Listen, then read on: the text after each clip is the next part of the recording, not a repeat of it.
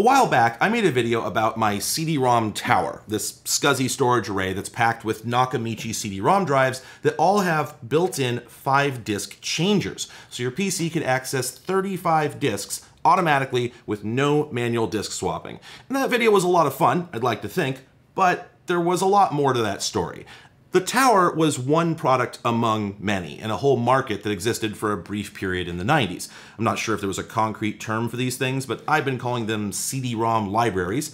I have a couple of them on my desk here and probably pictures of some more floating next to me. And these are all similar products in as much as they're ways to access a lot of CDs, but they work in very different ways and they're intended for very different purposes. I'd wanted to cover all this stuff in that first video, but I had to trim it down because I ran into problems. For instance, this is a Pioneer Laser Memory DRM 1804X, which I received before I made the first video, and I had every intent to use it. Trouble is, I got it, I tested it, it wouldn't read any discs, and when I opened it up to investigate, this fell out into my hand. That's the lens for the laser assembly. You can see that in the background there. So these things are so old, they're literally crumbling to bits. So I got another one, the DRM 602X. This turned out to work, but the software for controlling it properly no longer exists, and even if I had it, it's just not very impressive to see in action. As I'll show you later, there's really not that much to look at. And worse, these were just the ones I could actually get. The models I really wanted are pretty much all gone. I seem to have missed the boat. They all finished going in the dumpster a couple years ago. But really, the devices themselves were never as significant as what they were used for. So I've decided to go ahead and cover that story as best I can so I can put all this stuff behind me. Now, I will say I have no firsthand experience with any of this stuff. It only happened for a brief moment in history, and most of what I think I know is inferred from magazine articles and books that weren't very detailed. So please take it all with a grain of salt and check the comments for the people correcting me. But assuming I get any of this right, let's start with the question of why anyone actually wanted huge CD-ROM drives. In that first video, I made up a guy who got so unreasonably annoyed at swapping discs while playing video games that he built a machine that could hold dozens of them. When he needed a disk, he'd just pick a virtual drive, and a few seconds later, that disk was loaded up and ready to use. That's what CD libraries did. They automated disk management, so a person didn't have to lay hands on a drive every time a new disk was needed. But that video was mostly a joke. You'd have to be pretty picky to spend thousands on hardware just to avoid the occasional disk swap, and I doubt many individuals ever bought them. Businesses, on the other hand, had genuine need for accessing tons of CDs. A number of needs, actually. Some of them were obvious, and they actually continue to be relevant almost up to the present day. But in their heyday, CD libraries mostly served one very unique and temporary purpose, for which you have to understand why CD-ROMs themselves were an exciting technology. Oh boy, that thing is so heavy. Yeah. Let's pretend we're in about 1993 to keep things simple. Now, there have been two major changes between then and now in the way we store and deliver data. One is that hard drives have gotten far bigger and cheaper, and the other is that the internet has become ubiquitous and incredibly fast. Since neither of those things was true in '93, it was tough to get or store large amounts of data, and CD-ROM changed that overnight. In an era when the average computer user had never made a file larger than a megabyte, CD-ROMs stored over 600 of them. That's over half a gig at a time when most people had never actually heard the word gigabyte. CD-ROMs offered a staggering amount of storage, considering the technology they more or less displaced was the floppy disk, which was about 450 times smaller. Trouble is, CD-ROMs didn't replace floppies. Even if we talk about the late stage stuff like CDRWs with packet writing, they still just didn't really serve the same purpose. There's a lot of explanation behind that, just take my word for it. Nobody ever saw CDs as a true replacement for floppies, especially since you couldn't even buy writable disks in 1993. I mean, enterprises could, but no consumer had that. A CD-ROM was exactly what it said on the tin, read-only memory. So I can say that a CD is 400 times bigger than a floppy or 3 times bigger than a consumer hard drive, and it sounds impressive, but these things don't really compare. The only thing you could actually do with CDs that you couldn't before was to receive massive data dumps from businesses. But that led to a kind of quiet crisis, a decade-long push by software vendors to figure out what the hell to do with this new and incredibly powerful delivery channel, because consumers just didn't really have a use for that much data. The myth was that CDs would grant access to these incredible resources, whole research libraries, the collected works of Shakespeare and all that nonsense. But in the few cases where this panned out at all, in my experience, it was really just a solution looking for a problem. Software vendors would have you believe there was a CD-ROM revolution, but of all the software I remember from the time, most of it was maybe 10 or 20 megs.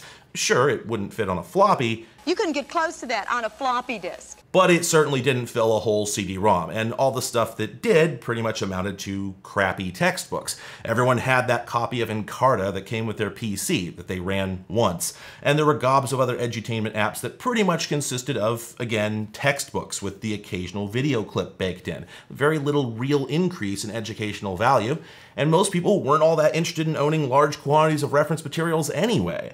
You can put a whole encyclopedia on one disk. There is a whole encyclopedia. If there had been CDs with whole libraries on them, I never saw one. If the collected works of Michael Crichton had been available on disk, I would have asked my parents for that, but as far as I know, it never happened. And since the quality of most CD-ROM software was pretty poor on average, if somebody was publishing public domain books or whatever, they were probably pretty unpleasant to read. And even then, books just only take up so much space. I can't imagine any company managing to fill up even half a CD that way. So in the 90s, nobody could shut up about how big CD-ROMs were. The biggest arena of computers today, the biggest arena, is in the CD-ROMs. But you had to fill them with something people actually wanted, and that meant video games. The Seventh Guest and Myst were celebrated at their release and for decades afterwards as killer apps for the CD-ROM format. And the reason they made such good use of that much storage is because they were composed entirely of sound and video clips, the only things consumers were interested in that could fill up a whole disk. Later on, this would change, but in my eyes, the consumer CD-ROM revolution that supposedly happened in the early 90s was a marketing stunt. It didn't really change computing all that much. In the business world, however, CDs had a profound impact on how a lot of companies operated right away. In fact, it even made some of them walk back from technology they already had that was ahead of its time. In the 90s, business applications started to get really big. Software development environments, graphics packages, and office suites, to name a few things, were beginning to fill up whole CDs with useful content. If you bought Borland C++ in 1993, you'd find that just the help file was 9.5 megs. That would have spanned 7 floppy disks all on its own. In fact, a lot of floppy-based software didn't include built-in documentation at all for that reason. You were expected to just read the paper manual. So this was definitely an improvement.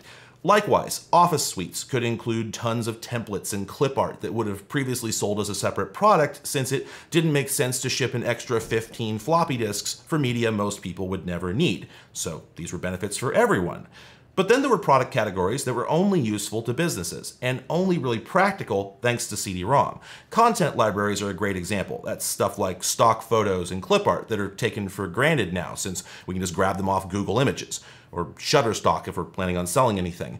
But in 1993, print quality images would have cost a fortune to download, so companies bought products like the Corel Professional Photos Collection. This one, uploaded to Internet Archive, consists of photos in categories like India, fruits and vegetables, and wolves, spanning nearly 200 CDs. It's as if you have 300 huge file cabinets. That's over 100 gigs of photos. Downloading that would have been, in no uncertain terms, impossible, let alone storing it. In 93, you could barely buy a 1 gig hard drive at all, and you'd need 100 of them to store all that material. So a graphic design shop would have found this product invaluable. Another example is sound effects. Famously, almost every sound in the game Doom came from a single collection called Sound Ideas that Bobby Prince just bought off the shelf.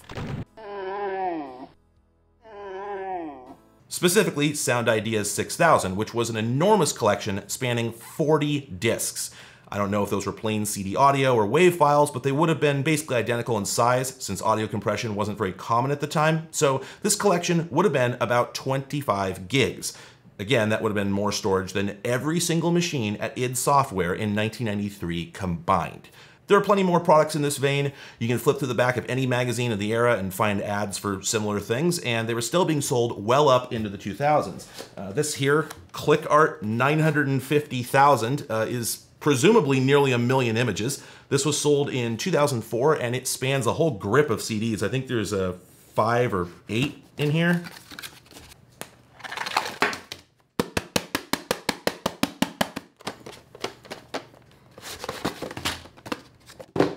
What do we got? What do we got? Disc, disc, disc, disc, disc, disc, disc.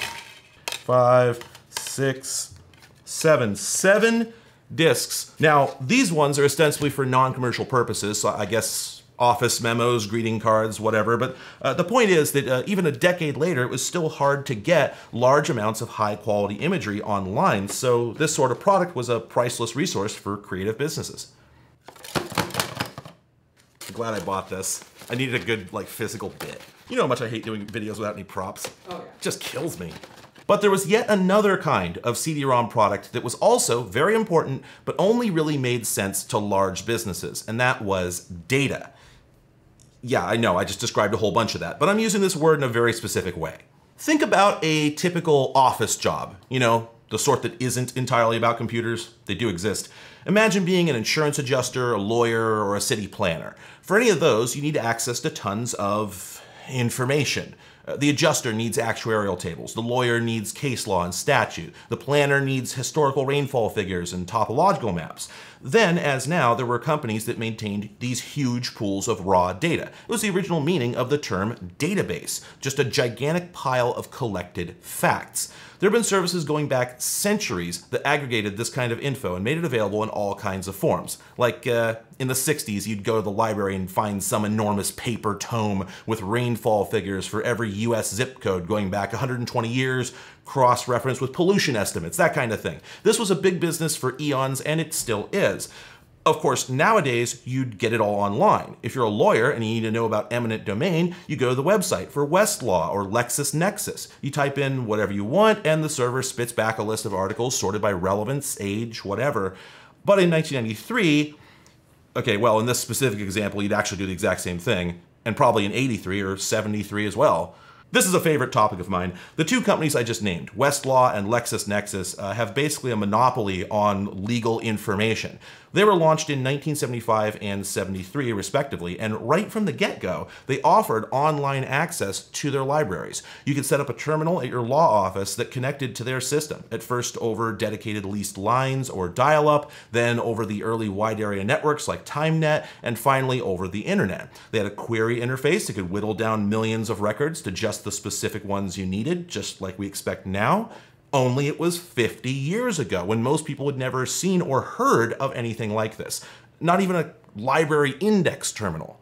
So that's a fun tangent, but it's also relevant because it means that by 1993, the concept of an online searchable database was very old hat. I'm sure companies in other fields offered similar services. If you needed weather data, you could either get a link up to the NWS or probably some company that aggregated their info. But as you can imagine, online access of any kind cost a ton at the time. Internet connections weren't yet universal, even for big businesses, and the cost of connecting to any network service was substantial, to put it mildly. Things got even worse if the resources you needed were pictures or raw scientific data, DNA structures, precision USGS maps, that kind of stuff could add up to hundreds of megs, which would have choked out even a T1. And on the provider side, they'd have needed enormous pipes to serve it all up. So if a business couldn't pull this stuff over the wire, then the only way to query it would be to have the whole thing on hand. But for a law library or geological survey data, that could be gigabytes in an era when a gig was still an incredible amount of storage. Consider that in 1993, a typical hard drive was none gigs. If you bought a consumer PC, it probably had between 80 and 600 megs of storage. Larger drives existed, but they cost nearly $1 a meg, so 1.7 gigs ran around $1,400. In a world where a 500 meg hard drive was pretty damn big and only the largest enterprises could afford a 1.5 megabit internet connection, imagine what a single CD represented. More storage than a whole workstation on a disk that cost almost nothing to make.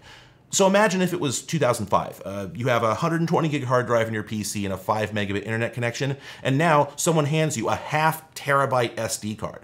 Downloading that much data would take 3 weeks, and then you'd have nowhere to put it. But just plug in this little tiny chip and you have it all right away. It would have blown your mind. CD-ROMs were no different. And what we're talking about here is the long-enduring secret weapon of mass data transfer, SneakerNet.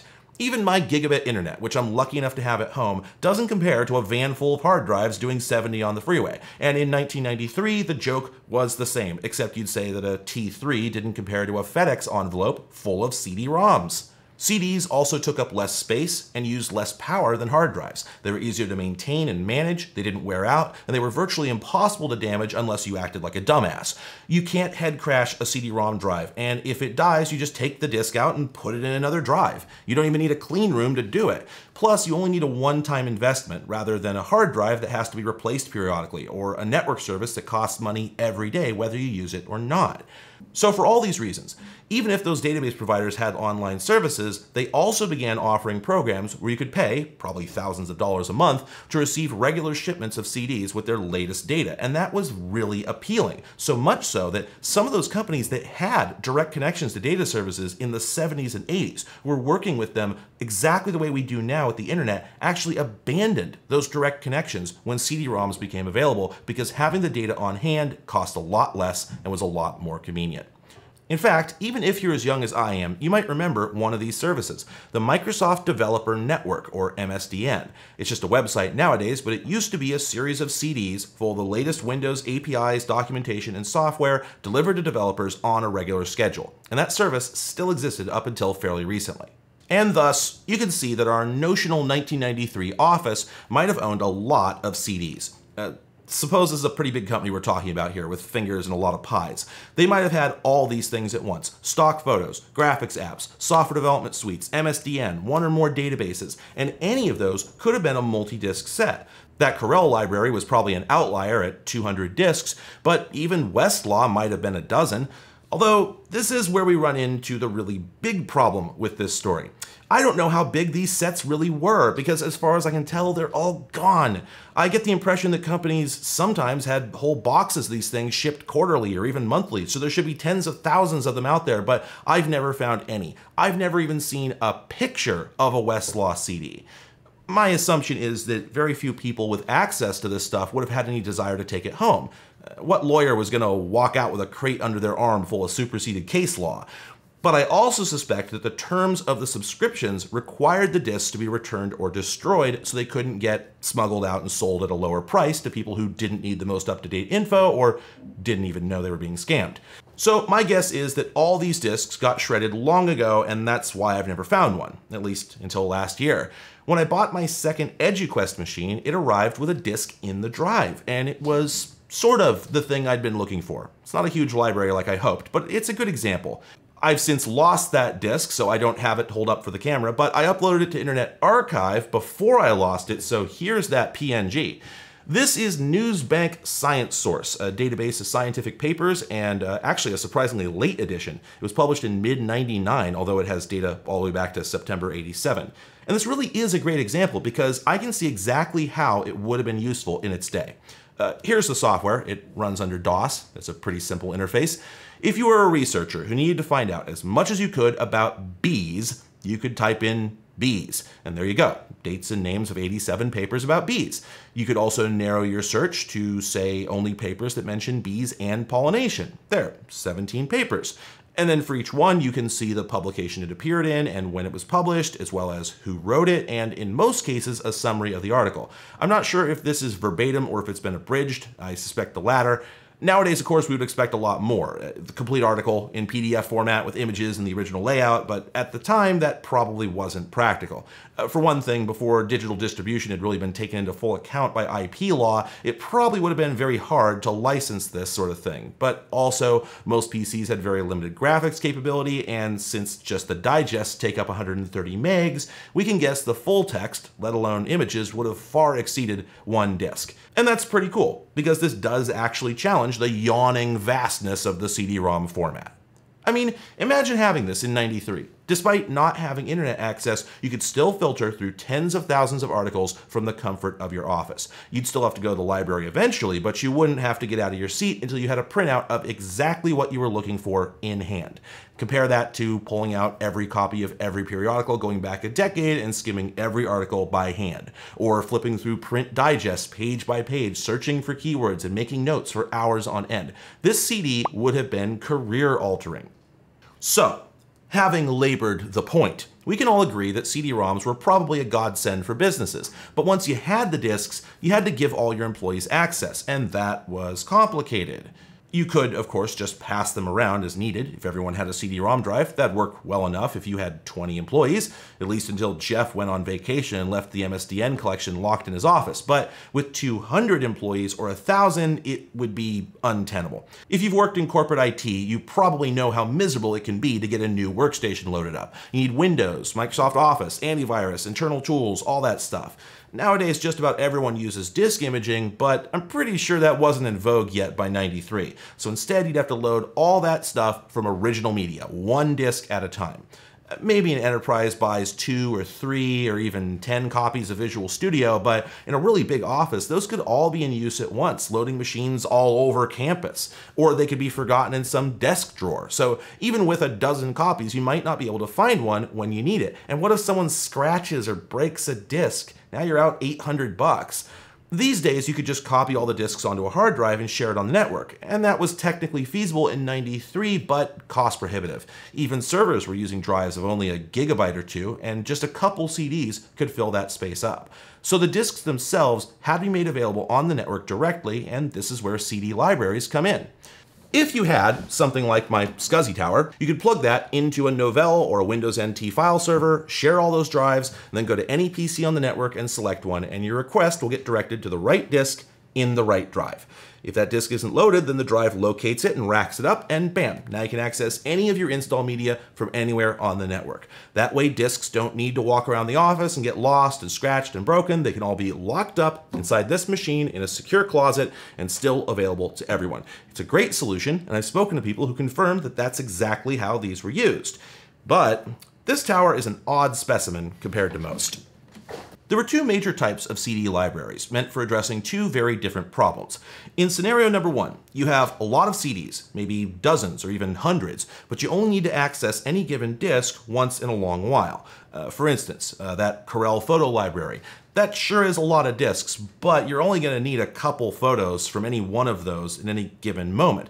If you've got a couple artists working on a magazine or whatever, they're not likely to need hundreds of photos from all over the place very quickly. It's more likely to be a couple pictures from one disk, then a couple pictures from another one, and then a long gap while they lay out text and vector art and whatnot. If that's your situation, then you need solution number 1, a CD jukebox. Just like the music machines, a jukebox contains 1 or more actual disc readers, and then it has storage for a much larger number of discs. When you request a disc, a robot selects it from storage and puts it in a drive, very much like the tape robot from Hackers, a real thing that did in fact get used at TV stations.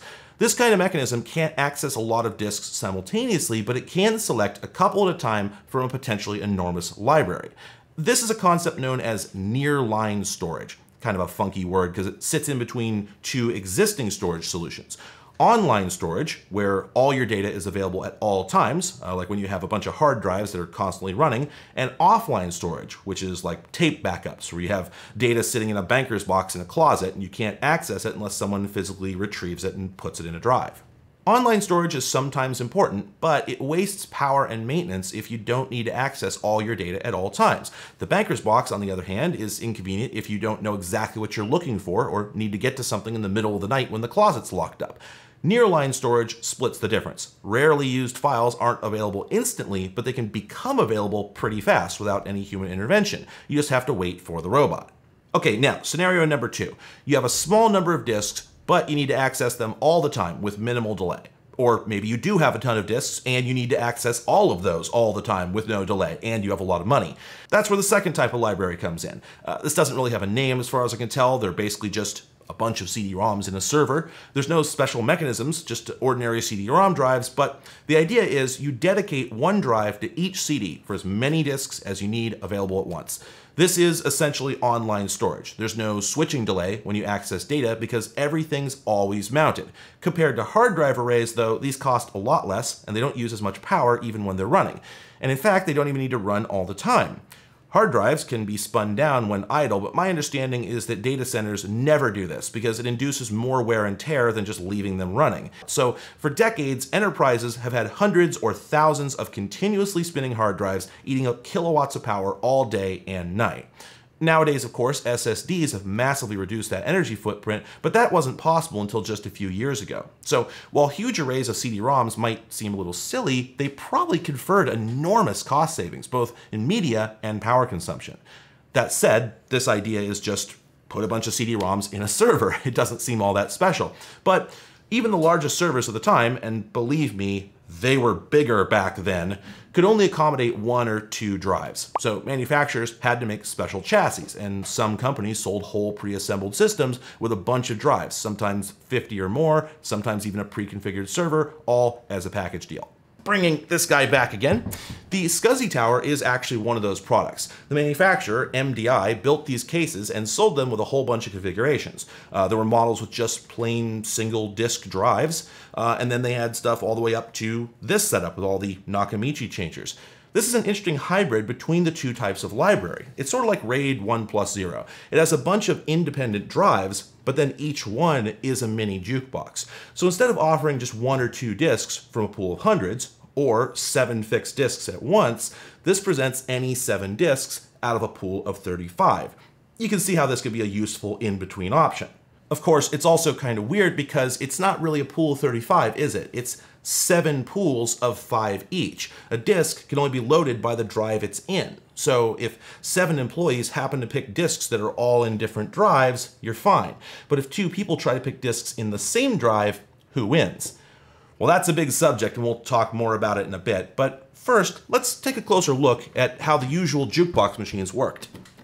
I showed off the mechanism inside those little Nakamichi 5-disc changers in the last video, so you can watch that if you want all the details. They were pretty awesome though, especially given their compactness and simplicity. What I have here, however, are 2 much older models from Pioneer. In fact, I think they're some of the earliest jukeboxes ever made. And before we get into it, I want you to just take a look at these. Most jukeboxes were bought by businesses, right? So if you look at the other products in the market, they're, powder-coated steel with panel gaps everywhere. They're often rack-mounted. It's very industrial stuff. You wouldn't put it in your home. Nerds wouldn't have minded the look or the footprint, but these definitely weren't intended as consumer products. These machines, however, kind of look like they were. They've got nice bezels, they've got screen printing, they're clearly meant to look good sitting on a desk, and they'd almost work in like an AV system. They're nice looking devices. Despite my claims that jukeboxes just weren't for individuals, I think Pioneer imagined that someone might buy these to use at home, and I think it made sense, at least for the right person. So let's start with the smaller model. This is the DRM 602X. It cost around $1,300 in 1994, and it's an upgraded version of the DRM 600, which came out all the way back in 1991. So I'm going to presume Pioneer was selling something in between those in 93. I do kind of wish I had a 600 because I think it might have been the first jukebox ever sold, at least the first one that wasn't some proprietary bespoke system, just a normal product you could buy and plug in. In concept, this machine is actually very similar to the Nakamichis. It takes 6 disks instead of 5. You can see the cute little 6-disc logo on the front here. Love that little touch. It's also much larger, of course, but it does the same stuff and in much the same way, as you'll see. This, of course, connects via SCSI, like most storage devices at the time. Those are these gigantic 50-pin ports on the back. You just plug a cable into those and then into the back of your PC, and you're done. It doesn't need any drivers because this plays a fun little trick on your computer. You can actually see it during boot. When the SCSI controller looks for connected devices, it sees what looks like 6 separate CD-ROM drives. This is using a multi-LUN technique that I talked about in the previous video. You should watch that one if you want more details, but basically, this plays a shell game with your operating system. Once your PC starts up, whether you have DOS, Windows, Linux, or anything else, the unit shows up as 6 separate CD-ROMs. You can see all these drives just show up in Explorer. But let's take a look inside this thing. If I lift up the logic board, you'll see there's just one physical CD transport right in the center.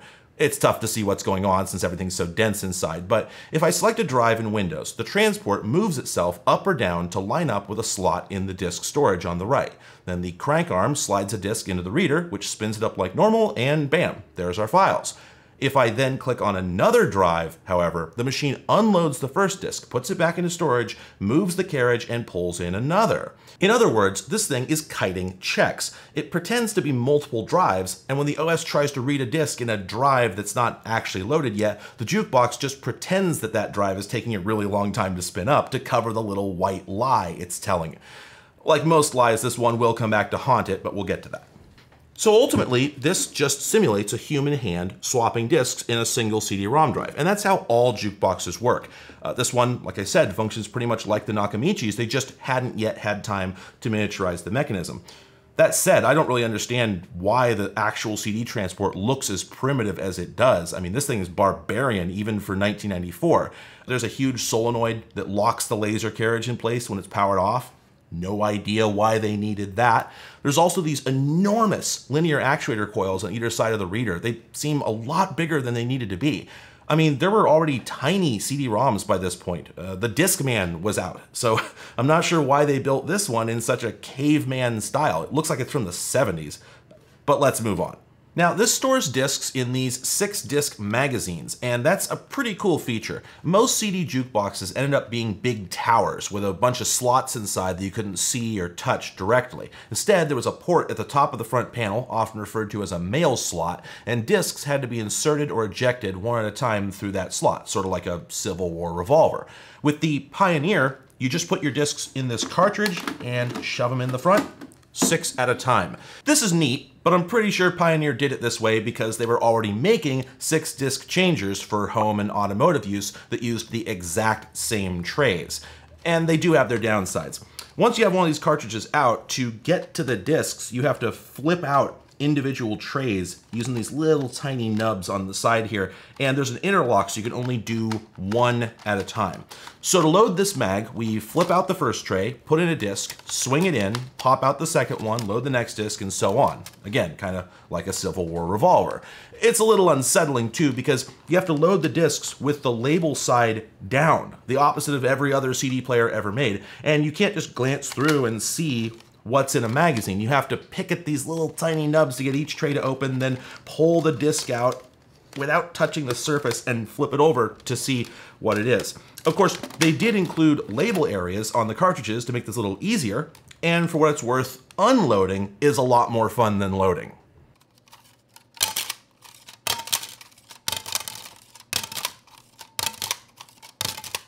And, you know, this is all still quicker than the Nakamichi changer or any kind of mail slot type jukebox, so I can hardly complain. And more importantly, you can buy a bunch of these magazines, preload them, and then swap out a whole pack at a time, and that's super cool. Suppose you're a software developer. You could have a magazine loaded with a bunch of programming resources, your MSDN library, your code samples, that sort of thing. And at the end of the day, when you're ready to relax, you just pop one cartridge out and slam in a new one filled with video games. Or, if you wanted, music. Like most CD-ROMs, this can play audio. There's a headphone jack on the front and even a pair of RCAs on the back, so you could hook this up to your stereo and at the end of the day, just pop in a pack of your favorite albums and relax, without even having to walk over to the living room. So maybe Pioneer was imagining this being used in the home. Or maybe they were just throwing spaghetti at the wall since nobody else was selling anything like this. It was a completely new product. They didn't know what it was going to get used for. Maybe they thought it would get used for background music in malls or broadcast automation at radio stations. Or maybe they just already had a CD player mechanism for home and car use. So they figured, why take out the audio part? It's already there. And to that end, you'll notice there are no controls on here. There's no buttons except eject and power, and no IR window for a remote control. The machine has nothing anywhere on it except the audio jacks and the SCSI ports. It's meant to be operated entirely from software, so I figure they weren't too focused on the home listening experience. That said, it is pretty straightforward to do it this way. In Windows, you could just open your CD player app, pick a drive, and hit play.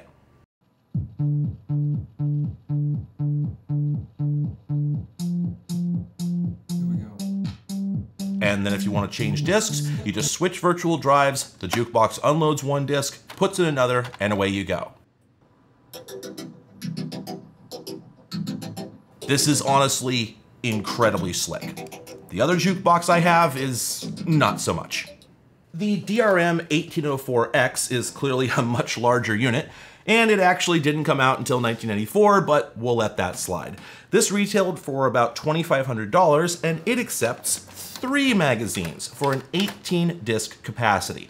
To put this in perspective, again, a review described this as 10 gigabytes of storage, which was an inconceivable number at the time. NASA apparently owned this machine at some point, which is almost cool, but otherwise it doesn't look too exciting. It's just like an overgrown version of the 602. It's got 3 slots, but otherwise all the same stuff. It's got the headphone jack, eject buttons, and on the back we've got SCSI ports and RCAs. So it looks like it's just a big version of the 602, but it works very differently. First off, as you can see, there's only 2 devices showing up during boot. There's also only 1 drive showing up in Explorer. The other one is my built-in IDE drive. Device Manager only shows 1 SCSI CD-ROM, and if we try to click that icon in Explorer, it says there's no disk in the drive. But wait, didn't we just put 18 disks in the drive? Well, to access those, we would have to operate the changer. The other systems I've shown you inferred what you wanted them to do based on which virtual drive you picked, but there were problems with that approach. To give you an idea, when I power up my PC with the SCSI tower attached, it adds an extra 5 minutes to the boot process as it goes through and checks which disks are in the trays. The same thing happens if you hit refresh in Windows Explorer, and there were even more issues that, once again, we'll come back to. I promise, I'm getting to that part. But most industrial jukeboxes, including this one, avoid all those potential problems because they expect you to be explicit about everything. The actual reader in this machine is just a plain old CD-ROM. If there's a disk in it, it'll read it. If not, it just says it's empty because it is. To load a disk, you're expected to use special software to talk to the robot mechanism, which they call the changer, and tell it explicitly what you want it to do. Of course, that special software is gone, long gone. Windows had built-in support for this at some point, but these drives are too old for it to work, and the official tools are lost to time. Nobody has cared about these things in 30 years. So the only utility that seems to have survived from this whole industry is an open source thing called MTX, which is actually intended for tape libraries, which is a whole different subject. And I had that working at one point, but I can't get it to function anymore. And fortunately that's moot because, like I said, this unit doesn't actually work. The laser assembly fell apart, so it can't read anything, and since I figured it was probably trashed anyway, I tried to fix it on the principle of what am I going to do, break it worse?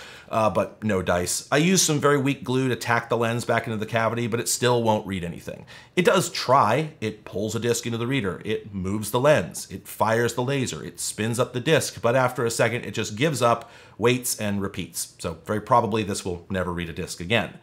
I do have a little footage from back when I had the software working, and you can see that the loading mechanism functions, but it's almost as dense inside as the 602, so it's tough to see what's really going on. It does the same basic routine though. It pulls a disk out of a slot, puts it in the reader, or it takes it off the reader and puts it in a slot. We can imagine the end user software would have been a little text mode utility that asks which disk you want and then loads it up, or a Windows app that does the same thing with some buttons. We're probably not missing out on much there. The concepts here are pretty straightforward.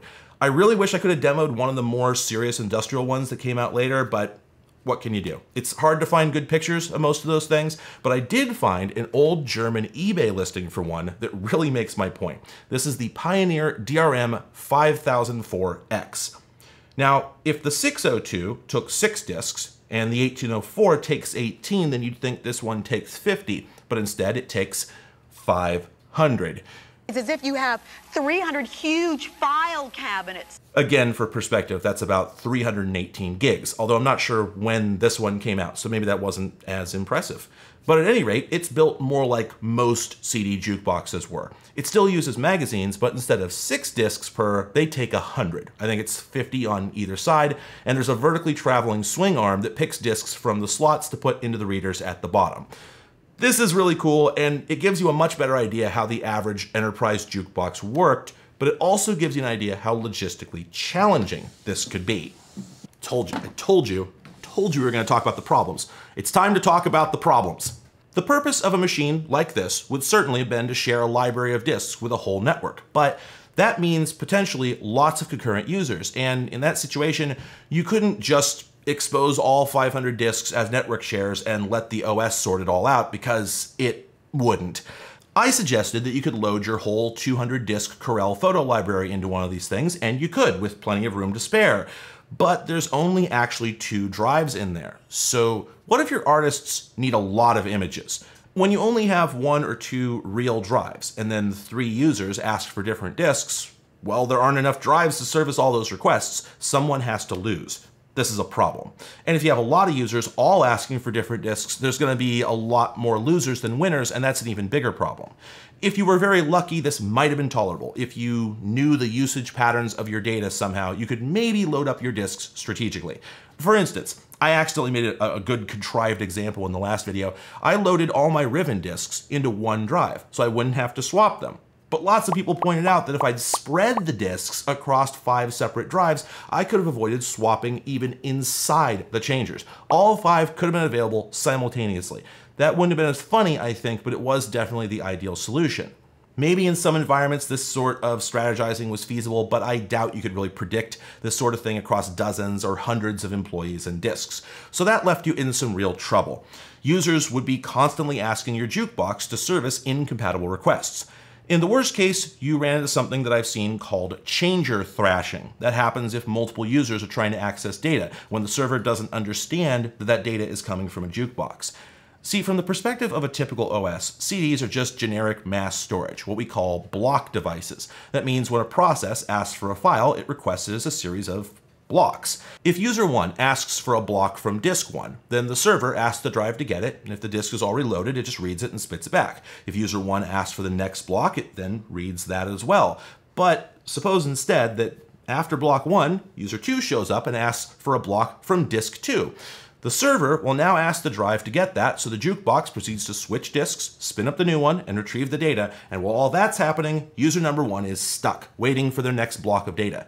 If the server doesn't understand how this is all working behind the scenes, it might just put user 1's request right in the queue. So user 2 finishes their read, the drive switches, gets a block from user 1, and user 2 is now waiting again, so it switches back, reads 1 block, and so on and so forth. Ron Burgundy will read whatever's on his teleprompter, so if the server just blindly asks for data from 2 disks simultaneously, the Jukebox is going to have to switch back and forth between them over and over, only reading 1 little tiny chunk of data every time, and that swap takes 8 to 10 seconds. So both users are going to see a transfer rate of essentially 0. To test this, I plugged in the 35 disk tower, and the results were much worse than I expected. If I just go in and click on a drive, the Nakamichi mounts the disk like normal. This is copying at full 16 times speed. But what if I now start a copy from a second drive?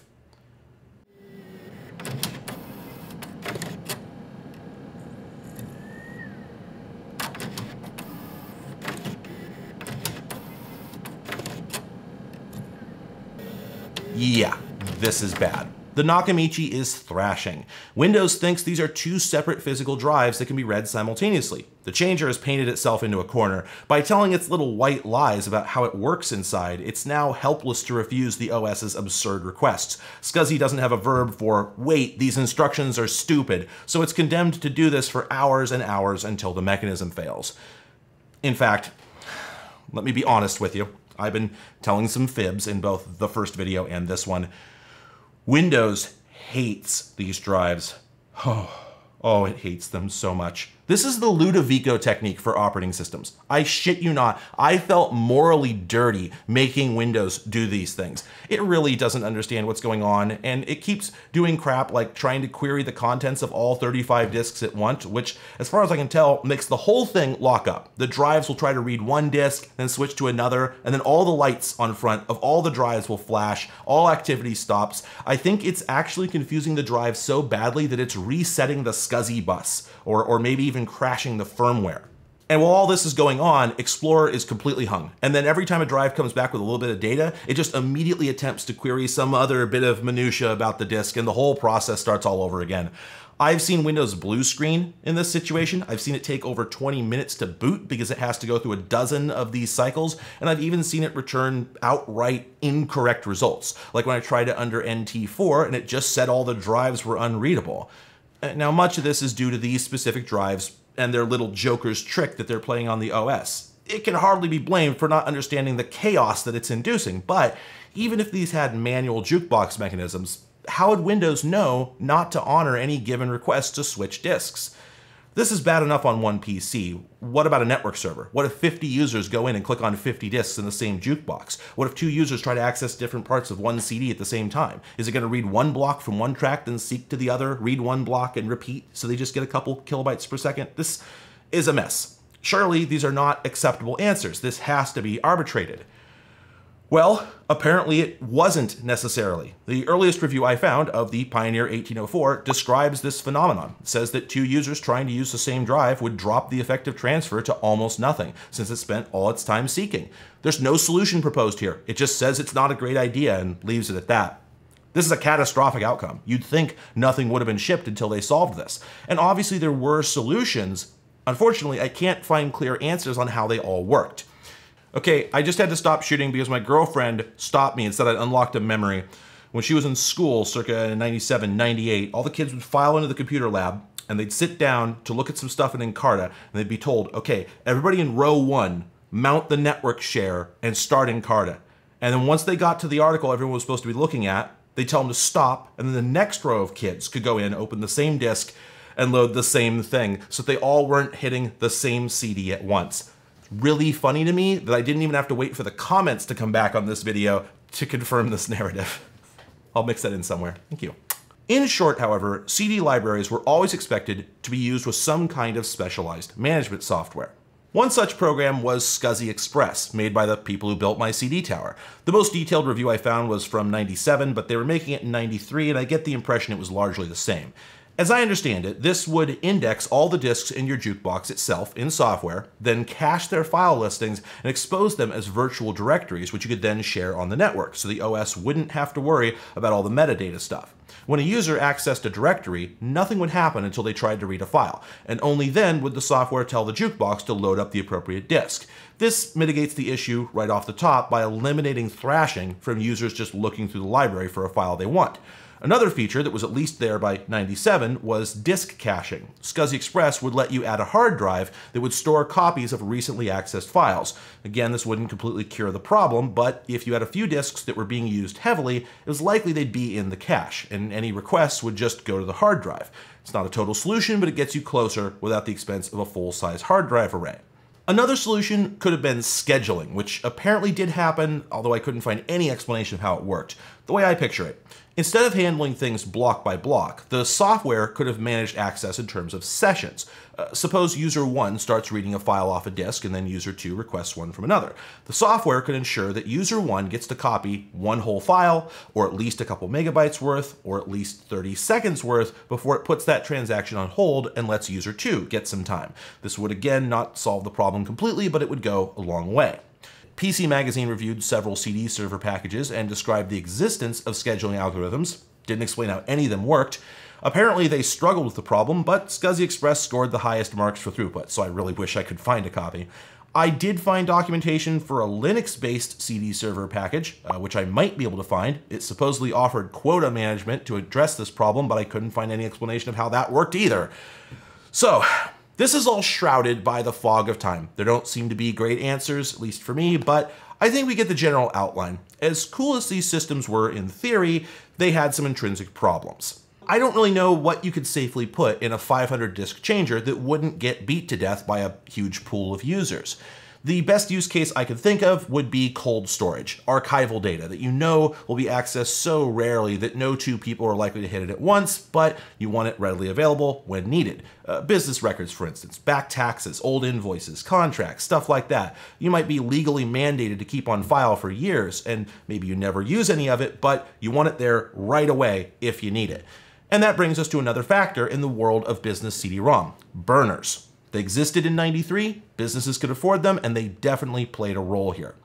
Backing up data is a tremendous pain. It was then, it still is now. There's a whole subreddit dedicated to people trying to figure out how to store lots of data without constant effort to keep it alive. And the general consensus is, you can't, don't try. Everything rots, everything degrades. Burned CDs, tapes, powered down hard drives, SSDs, they all die, even if they're sitting in a cool, dark place. Your best bet is to buy huge spinning disks, put them in RAID arrays, monitor them, and be ready to replace them when, not if, they stop working, and nobody has found a truly superior solution. No, don't bring up tape, we're not having that discussion. The options were even more limited in '93 than they are now, but CDRs were available, and I've heard, although I can't confirm, that manufacturers at the time claimed they could last hundreds of years. And even if you didn't buy the longevity story, archiving to CDR still had a lot going for it. 650 megs might be all the data your company could produce in a year. A burner cost about $4,000. That was a pittance for any corporation. And it'd produce a disk that was immune to both magnetic fields and head crashes. The possibility of the data layer falling off or being eaten by mold was distant enough, if it was even known at all, for the math to make sense. If you were that worried about it, you could spend another $10 and burn a second disk. But, of course, that would mean that every year or every month, you'd have another disk or two to add to the pile, and they would just pile up over time.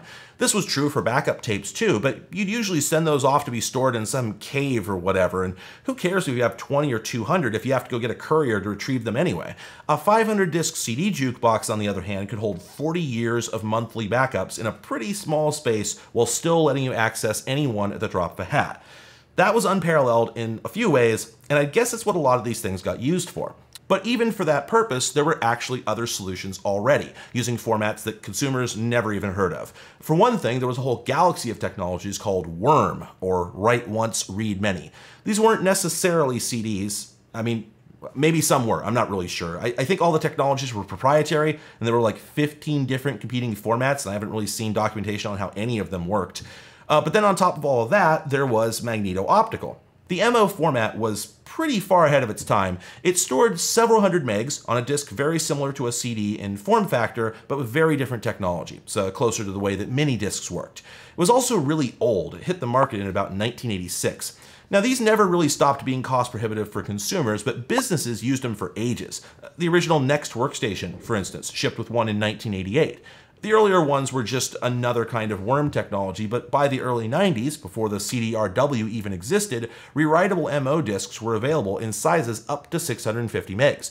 And by 1994, multiple companies, including Connor and HP, were selling jukeboxes that worked exactly like the CD variety, but with the advantage that the disks weren't just writable or even rewritable, but random access rewritable. Just like CDRWs, after writing to an MO disk, you have to erase it before you can write new data. But the disks have hard sectors, which allow a drive to erase just one chunk of data at a time and rewrite only that block. So effectively, they could be treated like big, slow floppy disks, very similar to the DVD-RAM format that came out a decade later. Now, this is huge. As a business, you'd much rather do incremental daily backups rather than wait a week or a month before you can run off a new disk to avoid wasting blank media at a time when CD blanks still cost significant money. So for this and other reasons, as I understand it, MO jukeboxes did have significant uptake. And in fact, a decade later, I found that there was a medium none of us has probably heard of that was basically created to replace it, and may have succeeded. Not that anyone would know unless you worked for a huge health insurance company or something.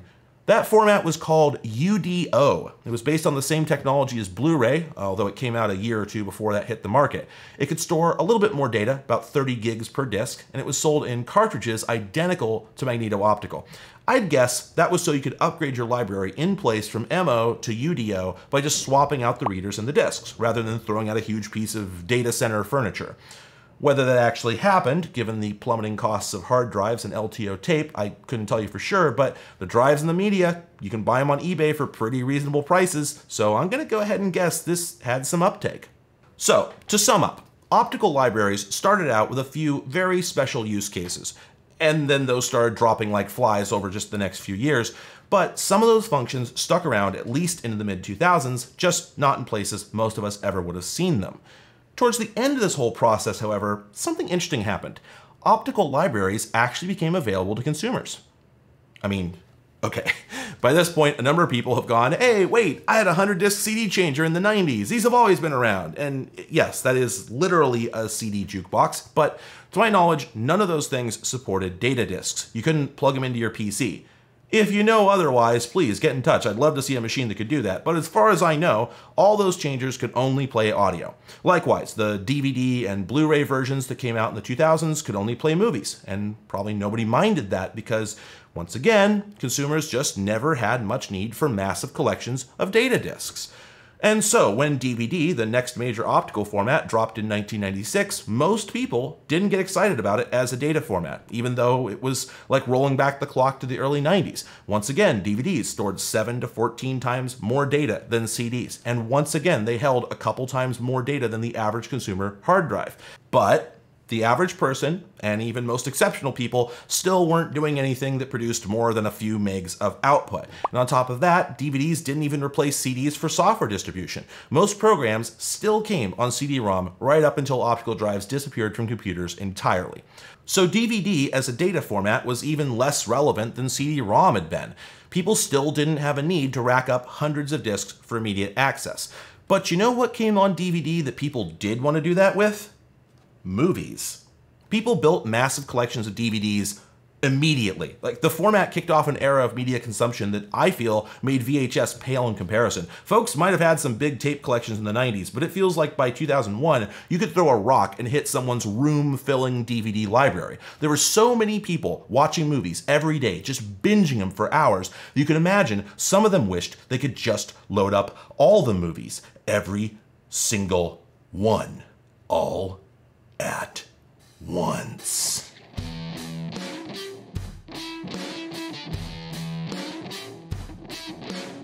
And you could do that with the Powerfile C200, but you probably wouldn't want to because it's a big piece of shit.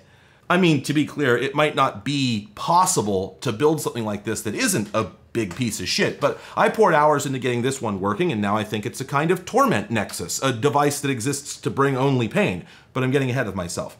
The Powerfile is another optical jukebox and a much newer one. It was made in the year 2000 and it cost a bit under $2,000. It's an enormous and entirely plain metal box. I mean, even compared to most AV center components, this thing is basic. The back has some firewire ports, which was more in vogue by this point than SCSI, and then there's a power plug. That's it. The top tells a story of a machine that's been treated pretty poorly in its twilight years, but also shows off the Firewire logo stamped into the metal, which is a pretty strange branding decision if you ask me. But this kind of machine doesn't need to look flashy because its value is all about what it can do. It has not one, but 2 DVD readers inside and a capacity of 200 discs. So yeah, an awful lot of people could fit their whole movie collection into one of these, plus all 10 seasons of The Simpsons, and still have room to spare. I was sad to learn actually that there were over 3,000 movies on DVD by the year 2000 because that means I can't make a joke about loading every DVD in existence into this thing, but you could make some inroads. These can daisy chain up to at least 3 units, and that's 600 discs, or about 900 hours of entertainment. And I don't see why you couldn't plug another 3-machine chain into your Mac's second Firewire port to get 1,200 discs, or around 1,800 hours of video, at which point your local Blockbuster would probably be posting guys outside in white vans to keep an eye on you. This is an incredible volume of media on its face, but the theoretical data capacity here is really absurd if you do the math, and it remained that way for much longer than you might expect. A DVD stores at least 4.7 gigs, so the minimum capacity of just one of these libraries is close to a terabyte, at a time when hard drives stored less than 30 gigs on average. Most of us didn't even have terabyte hard drives a decade later, so this is pretty remarkable. But we're back to the early CD-ROM days again. If you were interested in DVD for its data capacity, that barely matters because this machine is only for consuming, unless you got the Powerfile R200, which came with a pair of DVD burners. This almost seems absurd. I mean, there are bulk disk burning systems out there, of course, but usually you want the disks to go in a little pile when they're done so you can put them in envelopes, not just stay inside the burner until you manually eject them, which is what you'd have to do with this. But imagine if you were a photographer, for instance. Every time you do a shoot, you could put a fresh disk in the machine, burn your photos to it, and just leave it in there. And now they're all safely archived, but they're available at a moment's notice, and you can pull one out and take it with you if need be. You have a physical embodiment of your digital portfolio sitting right next to your desk. Same deal, if you were a videographer, you could run off DVDs of every finished product. That's a pretty cool idea. Curiously though, the manual says nothing about burning ordinary CDs or DVDs. It only mentions the DVD-RAM format. That's odd, and I don't know if it's actually a limitation, but let's roll with it because that's even cooler. DVD-RAM disks basically functioned like slow flash drives. A 5.2 gig RAM disk cost about $40 in the year 2000, so if this was the R model, what I'd have here would be 1,040 gigs of removable random access storage for about $8,000, which sounds like a lot, but gig for gig and not counting the cost of the Powerfile itself, it was still cheaper than most hard drives. Plus, you didn't have to fill the whole thing at once when you bought it. You could start out with just one disk, then buy new ones as you filled them up. And at any time, you could pull out any 5 gig chunk of data and just take it with you. In other words, this was the home gamer version of the enterprise Magneto-Optical library, which is pretty wild for a consumer product. Whether you were a pathological movie buff or a data hoarder, this thing was pretty cool. Trouble is, there's a lot of parts of it that just suck. For instance, the local UI is awkward as hell. Like all other jukeboxes, it's meant to be operated via software, but there is a screen and some buttons on the front, and you do unfortunately need to interact with them from time to time. The buttons are really unpleasant to press, and the screen is incredibly hard to see because it's mounted inside the case. You have to look at it through the atomic purple acrylic for some reason. Why? Why do this? The front is also rounded, so as you can see, it's virtually impossible to prevent glare. When I was getting a close-up of this, I had to stick some gaff tape to the table just to film it clearly. There's also some awkwardness with how it handles media, and to explain that, we should probably take a look at the insides. Unfortunately, the manufacturer didn't put this thing in a clear acrylic case. I think they missed a bet there because it actually looks pretty awesome. The metal shroud comes off with 8 screws, then there's a plastic cover inside that just helps keep the discs in place, I guess, and there we have the machine. This carousel holds all the discs, of course, that's really the only practical way to build one of these. The 2 drives live in the middle, facing in opposite directions, and when you pick a disc, it rotates the carousel around and a robot arm pushes it into the drive where it gets read like normal. First, however, you naturally have to get the discs into the machine. This is also awkward. This is a mail slot type machine, so you have to load discs one at a time. You hit load, you wait for the door to open, you press the disc gently into the slot, and wait for the robot arm inside to pull it in. You can't just drop the whole disc in there, and you can't let go of it. You have to wait with your hand on the disc until it takes it from you. And to fill this machine, you of course have to do this 200 times. Insert, wait, insert, wait, and so on, and every time takes like 8 to 10 seconds. Fortunately, this would only really be a frustration when you're initially setting it up, but still, it would have been a lot nicer if you could just open the top and drop the discs into the slots. Other than loading and unloading, everything else is done from your PC, or let's be realistic here, your Mac. Look at this thing, it's obviously meant for Apple hardware. And that is my advice anyway, since the Mac software actually works. The original PC app was reportedly horrible and has been lost to time, probably to everyone's benefit. Media Finder X lets you see the status of all connected changers and drives and the inventory of disks in each one. You can select a disk and hit mount and the machine will put it into a drive. Once it's loaded, the icon appears on the desktop and you can use it like normal. So if I want to watch Animaniacs, I just click on the name, the carousel leaps into action, and a few seconds later, there it is on my desktop and I can fire it right up in iDVD. Honestly, unironically, this would have been a film buff's dream in 2000. You just ask for a movie and it comes right to you. But obviously with 200 discs, you don't want them all on the desktop. Fortunately, it only displays the discs that are actually in drives. The rest of your inventory appears in the Manager app and as virtual directories inside a folder on your desktop. Here we can see all the disks and their titles. The software caches the metadata on all the disks in the machine, and in fact, if they are data disks, which it does of course support, you can poke around and look at their contents without making the machine do any work. The file names and sizes are cached, so it only actually changes disks once you try to read a file. Of course, all of this requires the jukebox knows what disks are where. The missile knows where it is at all times. It knows this because it knows where it isn't. The machine keeps track of what's in each of the internal slots, and if you load a bunch of disks at once, as soon as the jukebox has a chance, it'll start loading each of those disks into whatever drive isn't in use so it can scan the label and its contents. It's very clever when it works. When I was shooting B-roll for this video, I spent about 2 hours fighting with the software because it would load, unload, and mount disks, but it wouldn't index them. I have no idea why. It's an automatic process. I switched machines and it started working, running the same software and OS on both machines. Makes no sense. Then once I started loading it, I ran into more problems. The bulk load process worked normally for about 40 disks, and then it started fighting me. It would load one disk and then immediately begin trying to start the index process. So I'd hit the stop button a couple times before it would listen to me, and then it would let me load just one disk and then start the index process again. Bulk load. No. Bad. Bad. Stop. Bad dog. Bad dog.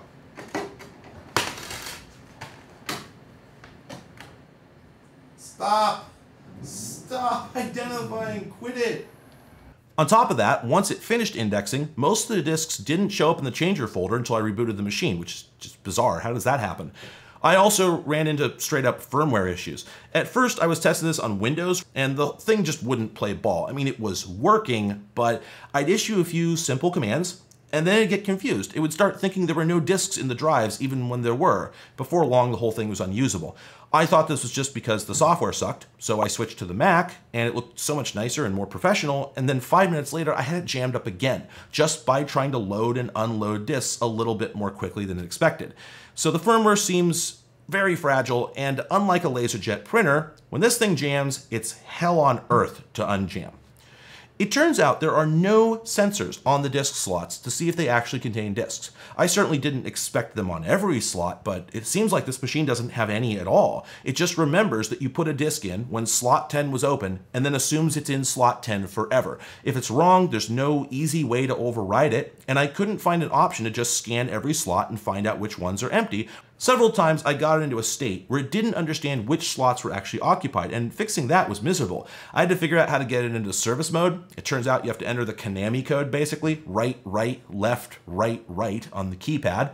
Then you can tell it to force eject the drives, and then dump changer, which makes it eject every single disk. This takes forever because it wants to rotate to each slot, then perform the whole eject sequence 4 times. Why 4 would work when 1 didn't is anyone's guess.